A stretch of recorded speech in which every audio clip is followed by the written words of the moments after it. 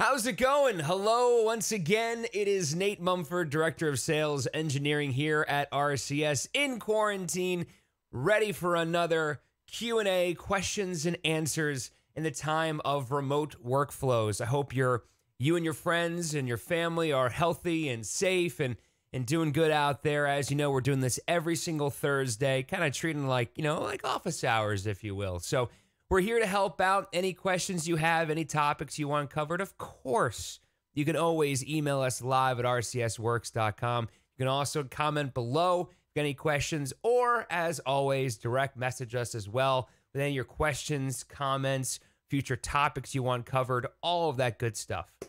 Little housekeeping to get out of the way first. Just want to remind you that our FTS, our Field Technician Services team, it's kind of actually running back to normal, surprisingly enough. So as you know, we demonstrated a couple weeks ago, we do have that new FTS portal for installations, kind of get everybody nice and organized so that we really efficiently get you from point A to point B so you can utilize Zeta or any of our RCS products as well. But if you want to have back on site, we got gloves, we got RCS masks, we are equipped with hand sanitizer. We've done a couple installs already too, so I want to make sure I point that out. So in case you're concerned about doing kind of upgrades or installations, yes, our FTS team will be on site, can be on site. Of course, if you don't want them to, we can always do that remotely as well through our Field Technicians portal. So I got some really cool things coming down the pipeline. Just want to point that out there. We got some really cool stuff with Zeta Cloud Infrastructure, talking about some hybrid models. We also have some other really cool things with the Zeta Cloud and voice tracking to your local Zeta. That's also coming down the pipeline as well. If you've got any topics you want covered, please reach out to us. We'd love to get your input on some of these Facebook Lives as we continue to do these for the upcoming weeks. We got some really great topics for you to talk about. So as I said in my teaser Facebook Live video yesterday, today we're going to talk about GSelector and talk about a couple tips and tricks regarding some scheduling practices. And you might notice, by the way, before I forget, that I'm in a really good mood this morning. I woke up great, so I'm in a festive, I don't think you can see based on like the Facebook Live camera that I have here. I mean, you'd rather see, the GSelector than my ugly mug. But I'm sporting my Pink Flamingo shirt because it's like 75 and just a couple clouds in the sky and sunny. It's perfect weather here in Connecticut. So again, comments, questions, get them in there. I'll be checking my Facebook Live feed as well. So I thought today we would talk about summer is here. Let's talk about some kind of unique scheduling, that weekend scheduling, unique, weekend programming, if you will. So I thought we would talk about Twofers, talk about also your kick grids, and talk about maybe some unique patterns. Both of these came from some of our RCS clients who had some questions for us. So I thought, well, if they have questions, you probably have questions as well. What do you want to talk about first? Should we do Twofers? It's kind of quick. Twofers, first off, in case you don't know, setup, station, features. That is going to be features and Twofers. Again, I have my GSelector on dark mode. You can see here, there's Twofers right here. This is a settings window. You want to make sure you enable this first, obviously, to open up the Twofer scheduling. What are Twofers? Twofers are essentially a way of having the same artist back to back. Think of a double shot Tuesday in classic rock format. So, for example, if I wanted to play Queen followed by another Queen record, I can do that using Twofers, right? So you might have seen that in and on around GSelector. Of course, Twofers really can mean 3-fers, 4-fers, whatever may you want. The way it works in GSelector is essentially a Twofer will just use the artist that previously was scheduled. So you just want to make sure in your clock structure, you always have the very first element is what you want. And then the second element, that's going to be the Twofer. And if you want an additional, you have another Twofer in the position afterwards. So it would look essentially, and we'll do this in a second, it would be the main category, Twofer, and each Twofer will respect the previous artist or vocalist in that Twofer that is scheduled. So for example here, again, setup, station, features, Twofer. I'm going to allow Twofers, and there's a really important setting here that I like to showcase. What are you matching on? Are you matching on artist or vocalist? And it's a very important, subtle note. And there's really no wrong answer, by the way, too. So, for example, I always use the example of Soundgarden and Chris Cornell, because you can tell how the Chris Cornell solo project is a little bit different than that of real Soundgarden, so to speak. If you're doing an Eagles, again, some Don Henley could be different from the Eagles. But what you want to do here is by matching an artist, you're saying if I play Soundgarden, I want to go and schedule a Soundgarden record next. If I choose vocalist, that means I'm allowing GSelector to possibly schedule a Soundgarden song followed by a Chris Cornell song, right? It's a little bit different. It's very subtle. And again, there's no wrong answer here. It really depends on your station, right? If you're having more of an exotic weekend, perhaps you want to use vocalist. If you're a traditional classic rock station, you might find that matching an artist is a little bit better because you might have those, more focused, if you will, transitions there. So, but again, it's all up to you, whatever you want to do. So that's an important feature there. Again, setup station features twofers, allow twofers, and then match with vocalist or match with artist. Let's see here. I got a question from Rich here. Hello, Rich. What would you use mini logs for? Mini logs are in Zeta. Remember, there's shows and there's mini logs. Shows and mini logs are just essentially a way where you can do a collection of events in sequential order. You can do transitions. You can also voice track on them as well. The key there is you can have X number of elements, and when you drag the show or mini log into the schedule, you're taking that one drag and drop to include every single asset in there. The key difference between shows and mini logs have timestamp abilities. So for example, if you're doing a sporting event, we usually recommend using mini logs because we can set a top of the hour. We can set kind of an exact time marker that will then queue up some traffic logs for those sporting events. I'll open that up in a second, Rich. I'll show you a screenshot for future reference. I'll comment for you. I'll put a screenshot of the mini logs and show you exactly what I mean using a baseball log example. So hopefully that answers your question, Rich. So moving back to twofers here, I'm going to jump to my clock section. Let's build a generic clock for right now and talk about how those twofers schedule.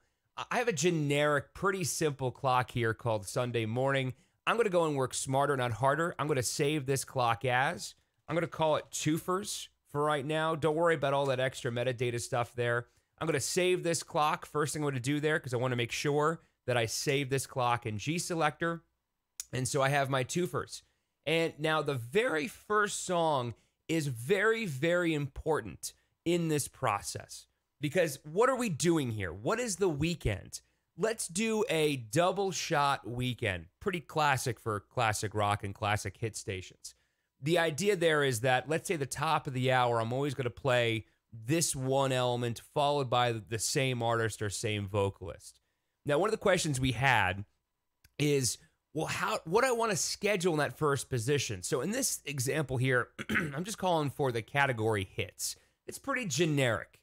Now, what if hits included a one-hit wonder?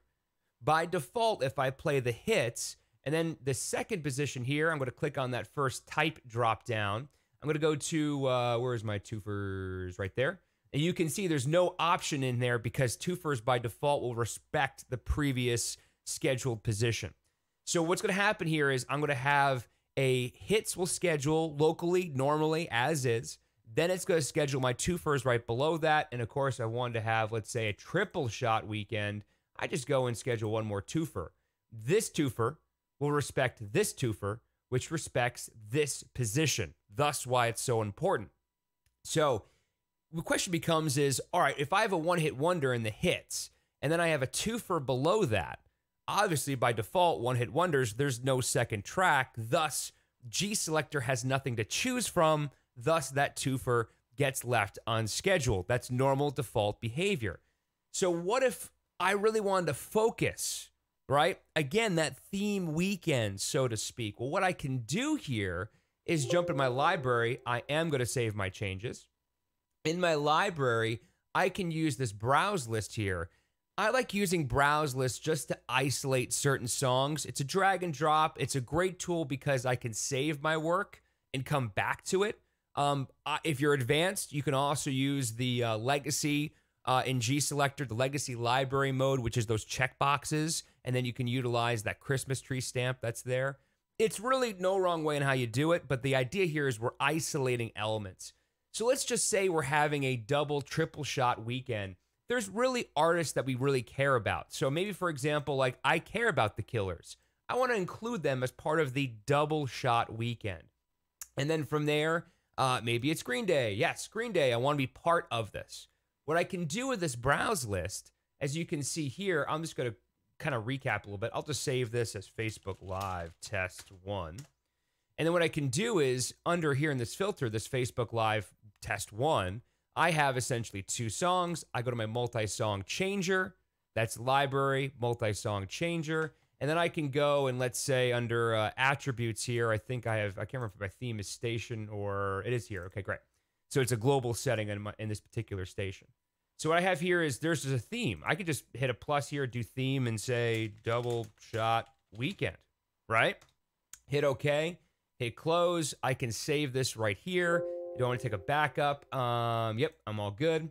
And then, so there we go. That is saved. So now I have that, essentially that theme of really kind of core songs. And going back to, we were talking about attributes. Like, what are attributes? They can be whatever you want it to be.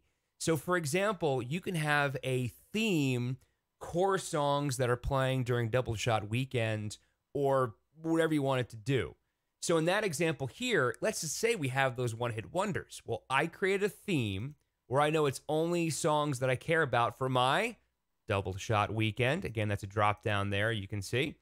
And then that twofer will still respect the artist or vocalist from the previous scheduled element. In this case, only elements that I care about, right? So you can start seeing where that control comes from. I'm not picking from a generic pool. I have actual, control of the scheduling process. Going back to questions here. Okay. Thank you, Derek. Derek was replying to Rich in regards to that mini log comment. So thank you. Appreciate that, Derek.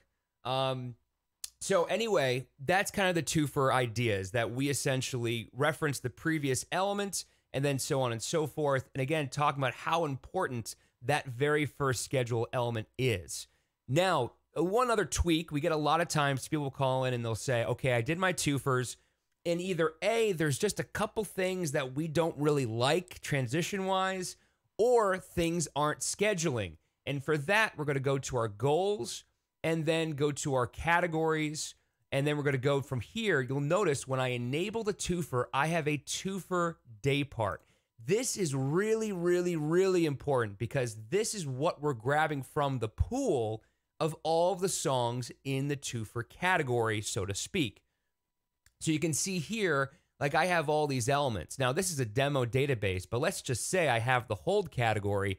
I have, 50, 100 songs in the hold category. I don't want those songs to schedule. Well, what I can do here is I can block that category from playing. See that? I'm just left clicking on the check mark in the kind of the Ghostbusters ban element there, and I can save this. So reviewing here, for my twofer day part, which is just any twofer being scheduled, in the grid default, I cannot schedule a twofer in the Z category. See how that works? So you might go in there, for example, Christmas categories. A lot of stations have that where it's pulling Christmas music. You don't want the twofers pulling in Christmas music. You don't. The other option there, of course, would be is you just, inactivate anything that, or deactivate or inactive any element you don't want scheduled in general, and it won't pop up. But we all know daily maintenance, things get in there and we just kind of forget about it. So again, it's important to either ban it by category or using this old section here. Don't forget, I could always ban a song right individual. So for example, if there is, let's say, a live category, maybe you have an acoustic Sunday morning category that you're okay for a double shot weekend to choose from, but maybe there's something like Tears in Heaven or something is just not fitting the vibe of your weekend. What I can do here is go into that category, find Tears in Heaven, block it, and then we're good to go. So that's really important in regards to I have elements that are scheduling in my twofers that I don't like. That's what you want to make note of right there. Now, the flip side is I have, let's just say, Bon Jovi, classic hit station or classic rock station. I have Bon Jovi followed by Bon Jovi. I'm doing a triple shot weekend, and for some reason, the third twofer never schedules. I have elements there from Bon Jovi I can schedule. It just doesn't do it. Why? And that's because we got to go back to our goals and priority lists. Don't forget, a lot of people have these default priority lists. If I go to my assignment, you'll see here, I'm just going to hit the plus. There's a twofer day part in our priority list. Now think about this. If I'm scheduling normally as is, just a 9 to 5, Monday through Sunday, all that good stuff. If I play on my station, I might have a band that's like, okay, don't play hair metal into hair metal, which it makes perfect sense when you have a classic rock station or a classic hit station. But what if I have, in this scenario, again, triple shot weekend, I have a Bon Jovi, but then I have an unscheduled. Why is that? I've seen this a lot. Playing a hair metal into a hair metal is a breakable rule. Hair metal into hair metal into hair metal, aha, that's an unbreakable move, right? Then all of a sudden, when I have a triple shot weekend, I don't have that third Bon Jovi song because by default, it's going to schedule the second one because GSelector's allowed to. It's a breakable rule. But the third one is an unbreakable rule. So a little tip for you, what I like to do here, again, goals, priorities, definition. Again, work smarter, not harder. I'm going to copy this priority list, call it Twofers, hit OK, and then what I'll do here is any of those sound codes, that's when I'll start deleting those sound codes from the twofer priority list. And then don't forget too, we do have to assign it here. Again, drop down Twofers, pick all day parts because wherever you have your twofer scheduled, have the twofer option there, hit OK, and you'll see the Twofers are respecting the Twofers priority list, which has no segue bands. Make sense? Awesome. Let's see here. CHBN. Hello, guys from CHBN. How's it going? Oh, you guys are you guys are liking the you guys are definitely liking the mini logs. We'll talk about those later, maybe. Yes, exactly. Living on a prayer, Bon Jovi. You can't go wrong with a triple shot of Bon Jovi these days. Thank you, Di. So we talked about twofers. Any questions you got in there, feel free to come in. Scott, good morning. Scott, by the way, will hopefully be joining us, I believe, next week. We're going to be doing a Zeta Cloud kind of hybrid infrastructure with Zeta to Go, local Zeta, and Zeta Cloud. It's going to be really cool about that. If you're an engineer, perchance, you're going to want to check that out. So let's talk about very briefly here. This came up in conversation with one of my clients. Kick grids, right? I mean, when they're working correctly, they're very straightforward. The kick grids are literally just going to be, okay, 24/7, here you go. But the reality is that we always have something kind of in the way that's disrupting the normal workflow. And don't forget, GSelector, it's a piece of software. There's some human elements that we can tell it, but also some human elements that it's going to go and calculate based on what we tell it to do. So I created 2 disabled and slotted categories. So what I have here is I have power nights and power slotted. The powered slotted is just my generic power category. I call it 2 per hour all throughout the day. They're disabled and slotted. Disabled and slotted just means that I don't care about any goals, any rules. I want you to play 1, 2, 3, 4, 5, 1, 2, 3, 4, 5, 1, 2, 3, 4, 5. Excuse me. So what we can do is in the powered slotted, if I go to my kick override, I then have an option here for automatic and manual kick. And so hopefully you can see this here. I know it's a little small on that screen here. So what we can do here is I'm going to look at first my date, and you can see that Sunday I have my morning show on Sunday. I can have an acoustic sunrise. I can have a PSA. And then I also have Saturday night. So I can have, let's say, a Saturday night show or something. And that involves where, some remix show, whatever it may be. Now, GSelector will do its best with the automatic kicks to say, okay, well, I'm not playing any music in these hours or these hours. You and I both know that some of these songs are getting played. Sometimes they're not. But what I care about in the kick 24/7 window, what I care about is maintaining those rotations. And one of the things I like to showcase here is people call and they say, just simple here, Saturday and Sunday, I have 2 A's back to back. Plus, it's a weekend. That's an important yesterday, same hour. So, of course, if I have any rules in place, that would make sense. But in this scenario, I'm disabled. I'm slotted. I don't have that yesterday, same hour rule. So what do? Well, I can go and tweak this. And maybe I go on Saturday at 10 a.m. and just jump and add a kick to that section. Yeah, I can do that there, just like this. But then all of a sudden, but wait a second, I skipped that A. And this is a prime day part. I'm playing my A at 7 a.m. and not again until 12. I'm missing that spin. I don't want that. That's a primary day part for me. So let's talk about how to get back on track. Well, look at the 6 a.m. Based on these rotations, I mean, this is CD. This should be EA, BC, DE, AB. Aha. Sunday, 10 a.m., based on the 24/7 rotation, that should be a C, right? So I'll hit 1, 2, 3. Now my C is the first kick order to restart that sequential pattern, right? Now, you might ask yourself, oh, wait, Nate, you just said yourself you don't want to skip that position in a primary day part. But did I skip it? Think about that. I have nothing here scheduled, nothing here scheduled, nothing here scheduled, nothing here scheduled. I'm not really skipping the element. I'm progressing where I am in that 24/7 pattern, right? And the same token, if I'm here at 8 p.m. on a Saturday, right, this should be CD. This should be EA, BC. This right here should be DE. I'll do one kick and maintain that pattern. And all of a sudden, you'll see that staircase.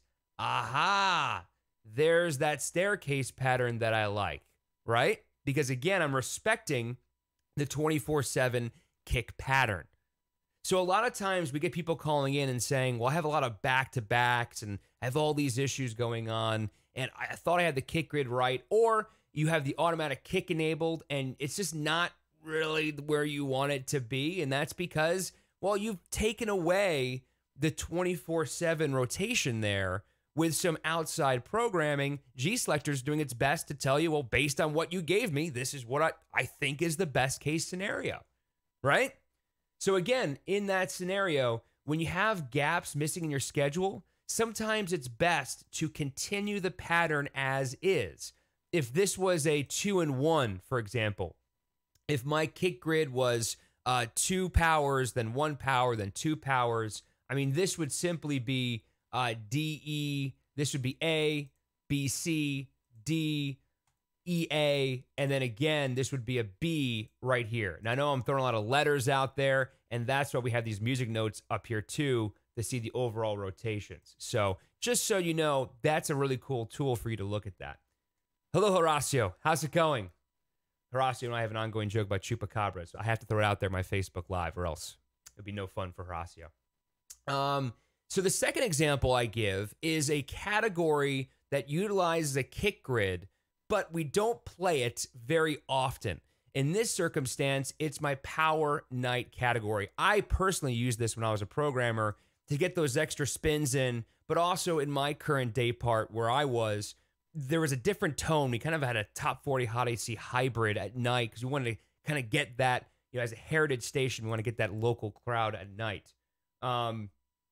Noted. Thank you, Di. And so what we have here is this is going to be essentially an overnight category. And this overnight category is essentially this is not playing during the day. As you can see, it's not playing on the weekend evening either. Now, when I have my automatic kick, it works perfectly in this scenario. But what if I didn't have an automatic kick? You can see if I start with my day, my kickstart day, that's why we kick that date at the very top. You can see that everything is lined up in a row, right? We don't want that. That's bad.